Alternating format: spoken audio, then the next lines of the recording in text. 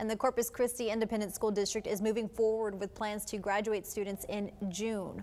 All graduations will be held at the Cabaniss Sports Complex starting Friday, June 5th at 6 p.m.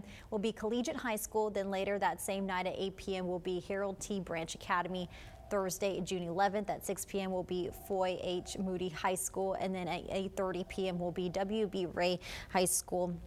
Friday, June 12th at 6 p.m. will be Mary Carroll High School, and then at 8:30 p.m. will be Richard King High School.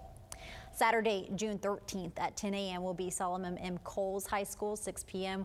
will be Roy Miller High School, and 8:30 will be Veterans Memorial High School. Graduates and their families will be receiving the complete details once they're finalized, but guests will be limited and safety precautions will be required.